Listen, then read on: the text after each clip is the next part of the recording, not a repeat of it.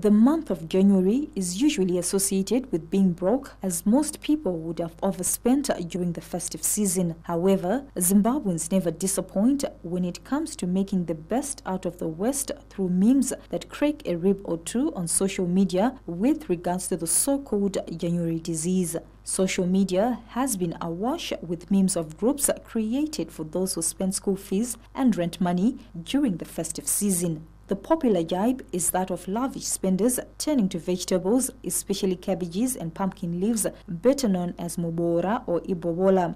Be that as it may, there are those that are responsible. Yeah, January disease is obvious kuti zvagara zvoitika makore ese, asi zvakungoenderana nekuti unozvimisa sei pakurarama kwako. Inini ndiri kuside kwangu so far zvangu zvitori right.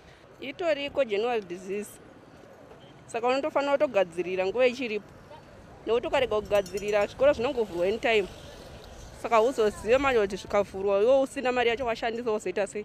It's also most of the times we always cry because the January disease yedu anoclash ne back to school.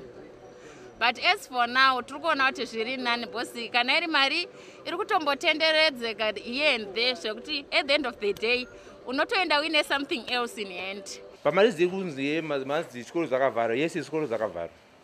Asi mari dzatiri kudya dzimwe takaseva. Chimira zvikoro pachavhurwa tabhadhara mari school fees acho. One thing you got to appreciate is Zimbabweans who never throw in the towel. Despite the hurdles, they always find their sense of humor. Memory Chamisa, ZBC News, Harare.